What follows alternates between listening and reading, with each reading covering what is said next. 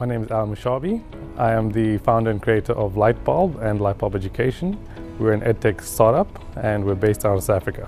Our organization provides learning management systems. We've built a EdTech solution whereby educators, schools and institutions can use an online platform in order to engage with students, to provide them access to content that they create, but also to provide them the ability to interact on an online framework through either mobile devices, laptops, tablets, anything that's connecting to the internet. We looked at a whole range of service providers and we found that AWS to be the best. Our entire system works on an exponential component, so the ability to have an elastic expansion of services was one of the key components about why we chose AWS. We have a lot of scripts that we run on our system. Every single time users engage on the platform, they're constantly pushing the CPU rates, require lots of RAM and huge amounts of storage. Everything is exponential. Every single time somebody engages on the platform, they add more data, they create more data.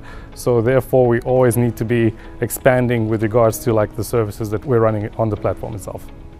By using AWS, we've managed to save a lot in terms of our infrastructure requirements, and therefore we're able to now expand services in other areas of our operating business essentially.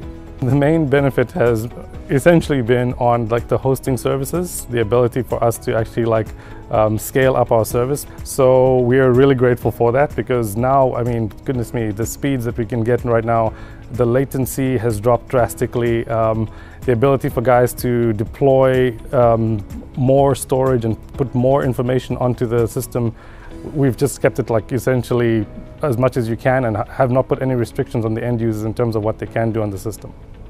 We saw AWS as a key partner in terms of what we do. They've been helping us. They've been essentially they saved us when we were running trials, and so we thought it would be a good idea to tell them, look, we're actually running on your services.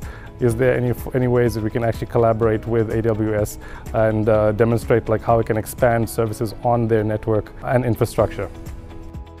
Being part of the Ingenie program and the entire event as a whole has been really beneficial to us. We've gained a lot of partners with regards to our engagement with them, and that's actually one of the key components with regards to what we were trying to achieve at the end of the day.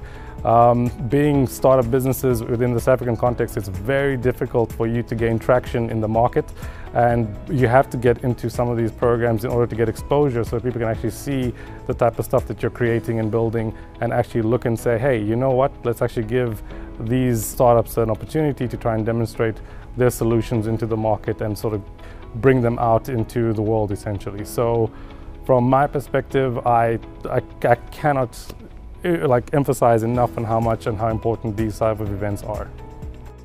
How AWS EdStart is impacting the education industry, I would say they're providing huge benefits to startups, because creating infrastructure and building your own infrastructure or even buying extra services puts a hindrance on how you can actually spend the capital that you have. And so by alleviating this critical component for all operational services makes a massive difference on your basic overheads that you're running and your operating expenses. I think the most exciting thing is being able to try and resolve a solution that's been plaguing the country and the continent for a long, long time. And we believe that this is the next step in terms of trying to alleviate a lot of the problems that we in South Africa have and the rest of the continent essentially.